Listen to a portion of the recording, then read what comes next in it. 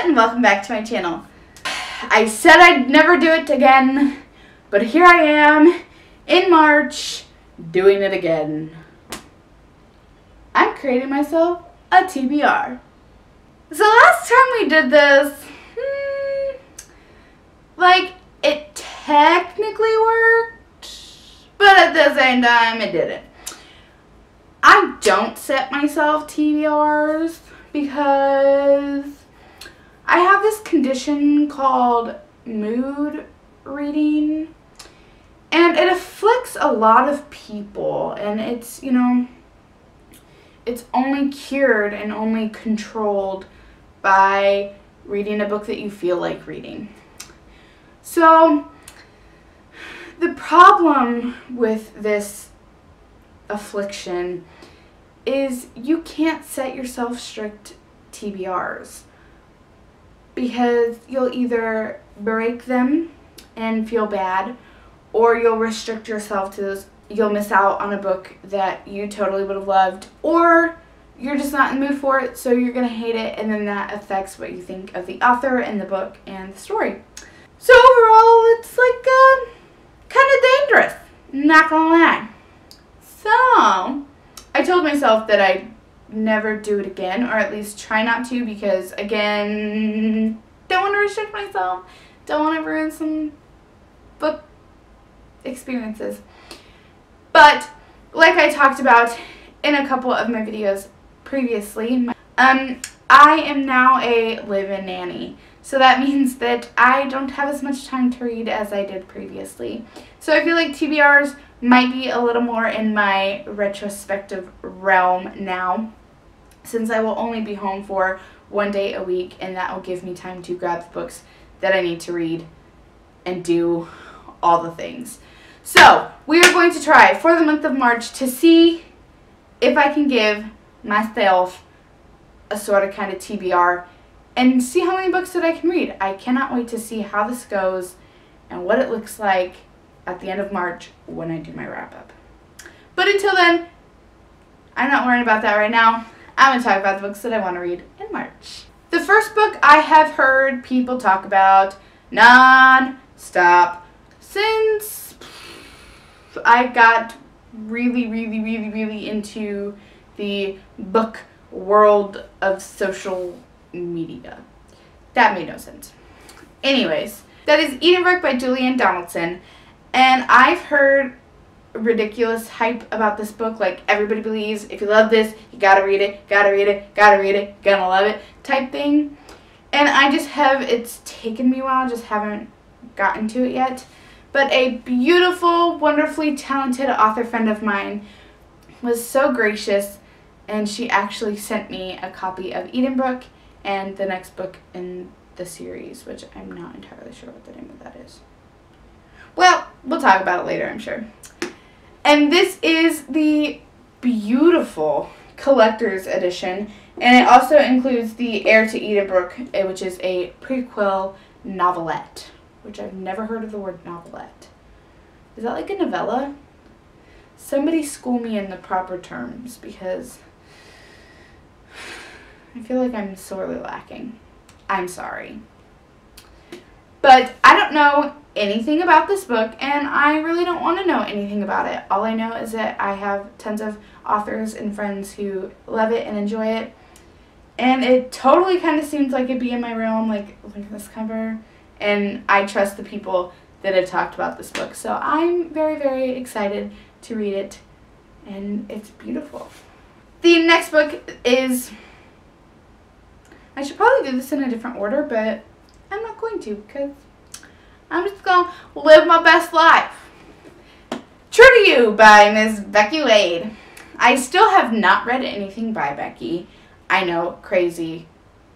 Am I even an actual Christian fiction lover? Yeah, I know, I'm working on it, guys. Hold your horses. I got you. Hopefully March is the month for this. My friend Miriam and I decided that we wanted to buddy read the story, and we've kind of struggled with timing, not gonna lie to you. And she's been kind of keeping me in the loop about a couple things, and so far it's not really her cup of tea, But what she's saying sounds like it's totally my cup of tea. So I'm really, really excited to see what our opinions are and what kind of difference they are. And I like to know those things. So I'm very excited to read this book. Beautiful cover. Gorgeous, gorgeous, gorgeousness. Again, don't know much about it. And I don't care to know much about it right now. I don't want to ruin it. I don't want to get my expectations too high. All the things. So all I know is the cover is beautiful. I've heard raving reviews about Miss Becky, and I need to read it. So hopefully March is our month, people. March is our month. The next book that I'm hoping to read in the month of March is A Heart Most Certain by Melissa Jagers. This is book 1 in her Tiva Moral Society series. I think it's moral. Yeah. I think like that's how you spell moral, so I'm going to go with it. This is book 1, and book 3 is actually coming out in March. How exciting is that? Congratulations, Miss Melissa. And I need to read books 1 and 2 so I can review book 3. You know, like I need to read it and like do all the things. So I definitely need to jump on this so that I can read book 2 as soon as I'm done, so that I can read book 3 as soon as I'm done. Get the picture? I've been so excited about the series for, well, since it came out. Like, I remember when it was coming out. And I'm super, super excited. I'm so confused on why it took me so long to get to it. But I'm glad that I'm finally getting to it. And it will happen in March, hopefully. And the last book that I'm trying to get to in the month of March is really outside of my comfort zone. And I am proud. Good for you, girlfriend. And that is Brazen by Leanna Tankersley.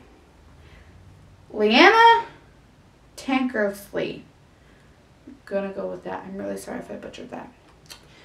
I got this book a couple months ago, and 1, the cover is gorgeous, and 2, something about it just really grabbed my attention, and I felt like it would be a lovely read. So I really need to pick it up, and I'm going to try to read a nonfiction book throughout each of the months. So we'll see how that goes. We're going to try. Again. We're going to try. And this is The Courage to Find the You That's Been Hiding. And I'm just really, really excited to read it. Something about it, I feel like I need to read it, and it's really going to change my life. So yeah, I would love to read this in the month of March. I believe this is going to be my nonfiction pick for March. So I have 4 books set on my March TBR, books that I really, really, really, really, really want to get to, and I'm really hoping to get to, and they will be kind of like at the forefront of my mind to get to. So it's not super strict, and it's not super big or over zealous or anything like that, but pray for me, y'all, because I do want to read them. We're gonna get through this. Oh yeah. I hope you guys enjoyed seeing this video, and you can totally be here and document my maybe failing, maybe succeeding. We'll see. If you'd like to know, you can totally wait around, subscribe, turn the bell notifications on if you would love to see if I read it at the end of March. Because I want to know what I read. Is there like a time machine? Can I see what I read in the month of March already? Like, why is that not invented? Of course, any of the books that I read in the month of March will be reviewed on Goodreads or my blog. And if you'd like to see what I say about those things, my blog is for love of Christian fiction.blogspot.com, where I blog every Friday. And my Goodreads link is down in the description box below. And I would love to have you on my Instagram if you want it. It's for love of Christian fiction, where you'll probably see quite a few of these books there as well because, well, books are just pretty and the covers are gorgeous, so why not? Again, all my other links are in the description box below. Connect with me, chat with me. I'd love to hear what you're reading, and I'd love to become friends. I think that's it. I'll see you guys next week. Bye!